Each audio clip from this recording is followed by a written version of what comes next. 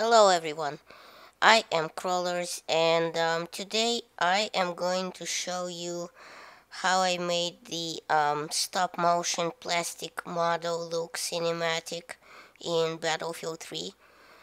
Here's a sample.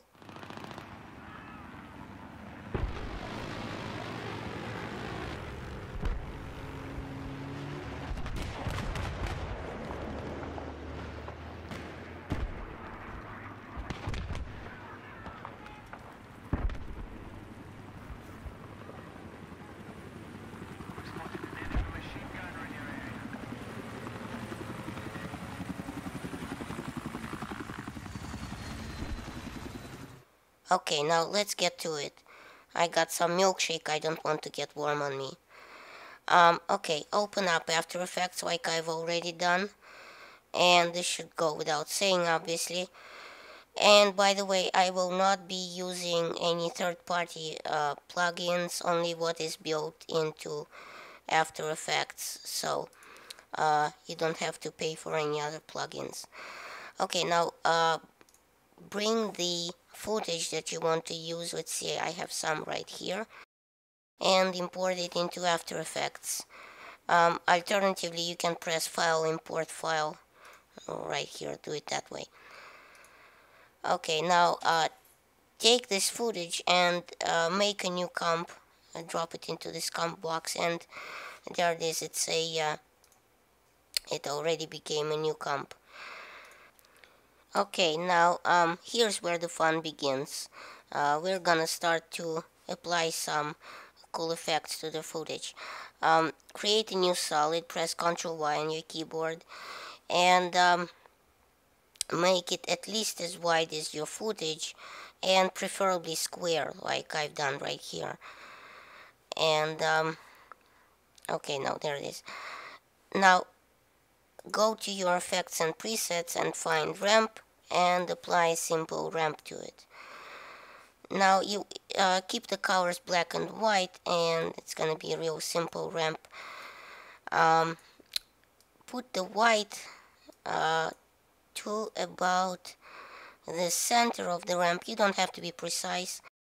And put the black to about the upper edge of your footage. Okay, now that that's done, you're gonna probably want to rename this solid to something a little more obvious. I'm going to call it upper, because we are now going to duplicate it. Press Ctrl D on your keyboard, and I'm going to name this one, you guessed it, lower, and I'm going to put it under the upper for obvious reasons. And I'm going to turn off the upper for a second because I want to see just the lower's ramp. And I'm going to put the start of this ramp at exactly the opposite. I'm going to put the start at the bottom of the footage. So now we have exactly the opposite ramp going. Now I want to change the transfer mode of this upper ramp to, let's see, press the toggle switches modes button if you don't see the transfer modes. Put it to multiply. So now you see we see the we got both ramps going at once. And now I'm going to take both of these layers and pre-comp them. Pre-comp them and call them something like let's see, focal length, because we are going to use this pre-comp layer as a map for the lens blur effect later. Okay, so now we don't really need to see it because the effect is going to use it anyway. So I'm going to turn off the layer for now. Okay, now to make the photo lens blur effect to apply it to the footage, I am going to create a new adjustment layer. Let's see, and apply. I can also rename it for you know, to be obvious. can call it camera lens or something. Now I'm going to apply a camera lens effect, camera lens blur effect to it. And obviously you can apply this effect right to the footage, but I like using separate adjustment layers just because you can turn one off and you know, just make them stackable and really have fun with them. Okay, now that you have your camera lens blur, you can really go nuts with it. You can play around with the blur radius right here. Let's see, 10 goes about nicely here. It will impact quite nicely your render time, so you know you don't want to go overboard with it. Now as for the blur map, you want to choose the focal lens pre-comp that we just made right here, and you can see that it's already using the ramp layer as a map for the blur. Right here it's real sharp, right here it's kind of blurry, and then again right here it's sharp again. But this is the exact opposite of what we want, because we want the sharpness to be in the middle. So we are going to check the box marked invert blur map. So right now you can see that it's sharp right here and sort of going blurry right near the edges. But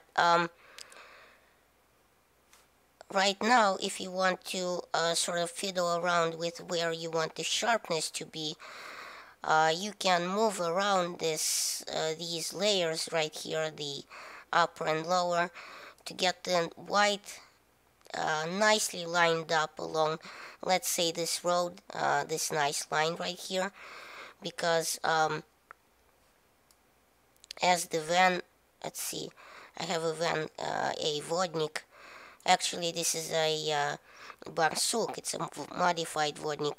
And anyone who's ever listened to the Russian Badger knows what a Barsuk is. A Barsuk is Russian for Badger, obviously. So we have this Barsuk going down the road, and we want it to be real sharp. So we want this area to be sharp. So what I'm going to do is I'm going to add a new comp viewer side by side. I'm going to lock this one down, and in this one I'm going to open let's see, focal lens. So right now I'm going to take both these layers, select both of them, click R for rotate, and I'm going to rotate them a bit to sort of face them along this road right here, and I'm going to move them a bit, maybe even scale them up because I didn't make them big enough. Right there, that looks sort of good. I can even move these, the black of the ramp a little bit in, so it would, you know, sort of trail off a bit sharper in the footage right here. So you can really play around with it, you know, get it to wherever you want. You can even do shapes. You don't have to, you know, use just black and white solid. You can take a white solid, mask it out, and, you know, then feather it, have really nice thing going. You can rotate the lower one a bit, and because the road sort of goes like this, you can go and you know, really just play around with it. You can have a really sharp drop off at the lower one, so you know, you can move it down a bit so it sort of lines up with this roof right here. That sort of nicely lines up, and I think the upper one needs to go a bit more here. Let's see, let's move the black back a bit so we can see the top of the van nice and sharp. Okay, well, that looks nice. Okay, now this is all well and good, but we are going for that painted model look, And if you notice, because models are painted in a limited amount of colors, they are sort of they don't have as many gradients and highlights as a real world building or a road would have. So or this shadow, it has just about an infinite number of blacks and grays and all sorts of shit going on here. So you want to sort of over exaggerate this, and really with the color correction, and go for the over exaggerated look, as I say. Okay, now I'm gonna add another adjustment layer, call it something like color correction, and you can probably guess what effect I'm going to add to it. I'm going to add curves to it, and I am also probably going to add brightness. Where it is? Yeah, there it is. Brightness and contrast. So let's see, with the curves, we want to go for, we want to sort of squash down the whites, the highlights of it, and maybe the blacks too. What you're going for is you want to sort of take all these dark colors and sort of mash them until they are very much the same, to where they don't have any gradient going for them. And sort of over exaggerate it a bit, but not too much. Okay, well, I think that's about it. It's already starting to look a bit like a model. You can spend all day at this.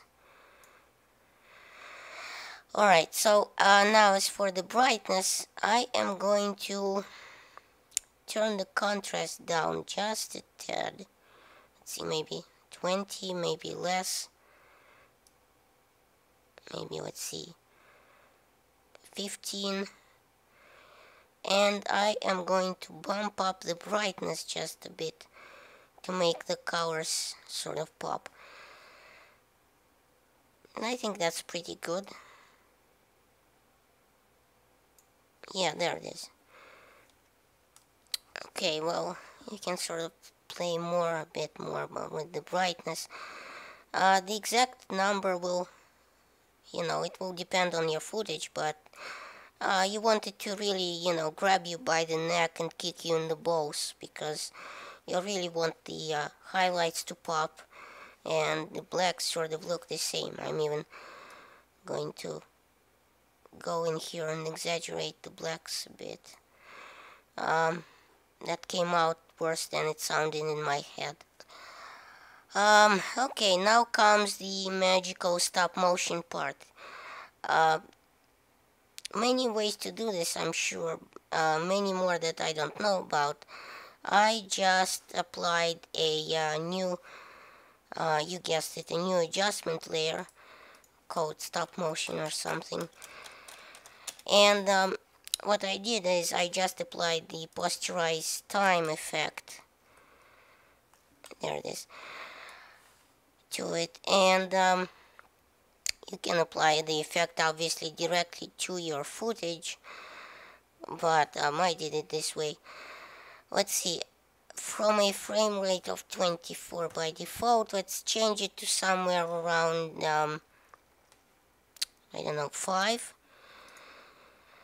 Now this will depend on the frame rate of your original footage, and this does not mean that it will run at 5 frames per second. No, this will mean that After Effects will show it at the frame rate that you can set in the comp settings, which right now is 29.9, I believe, but it will treat this footage as if it was shot at 5 frames per second, and it will decide from that what frames to put in between them to get to 29.9. Because it's still running at 29.9 but showing every sixth frame of the footage, because 29.9 is roughly 30, and divide that by 5 and bingo, you get 6. You can you know you can of course fiddle with the numbers, but you don't want to make it a weird number. Find a good number that sort of goes well into your original frame rate, so you don't get weird skips and jumps and things like that.